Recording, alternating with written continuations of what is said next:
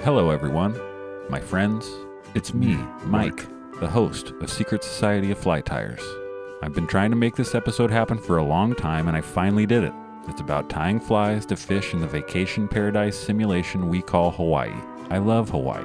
I'm lucky to say that I've been there 3 times and I desperately want to go back. It's one of the main reasons I've been trying to secure some real paid sponsors for this show, but I'm starting to accept that that will probably never happen. You might be surprised to learn that it was pretty difficult to nail down a guest to speak with me about Hawaii. I don't really blame the other folks that I tried to trick into coming on this show. If I lived in Hawaii, the last thing I'd want to do is sit on Zoom for an hour with some weird skeleton-bodied stranger that refers to himself by a bunch of different names. I finally got one though, thanks to my friend Pelagos Fly Rods on Instagram, who helped connect me with today's guest, Makani Christensen. Makani was born in Hawaii and is a very busy dude. He has 2 main operations: Fly Fish Hawaii, his saltwater fly fishing guide service, and Keyway Adventures. That is probably the first of many Hawaiian words that I will butcher in this episode, and I'm sorry.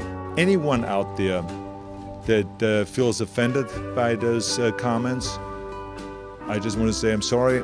I apologize. It's great timing too, because as I write this, it's been cold, gloomy, and damp here in Northern California, and my brain needed a quick taste of tropical paradise to keep me on the level. Hawaii has a bunch of supernatural lore and high strangeness to dig into if that is your thing, and as you know, that is definitely my thing. The first one I'd mention, the Hawaiian myth of the night marchers, who are said to be deadly ghosts of ancient tribal Hawaiian warriors. According to the myth, they're suspended in air. Their feet do not touch water or ground as they traverse through the night, and they leave no evidence of their visitations. It's also said that if you were to encounter them, you should strip off your clothes and lay face down on the ground. That's what she said. This would be an ideal time to have a dick tattoo that could help you camouflage yourself and distract the night marchers. If you had tattooed your dick to look like a vine or maybe a piece of ginger root, you might have an easier time staying hidden. I should really stop trying to convince you all to get your dicks tattooed. Have you ever heard of Inugami?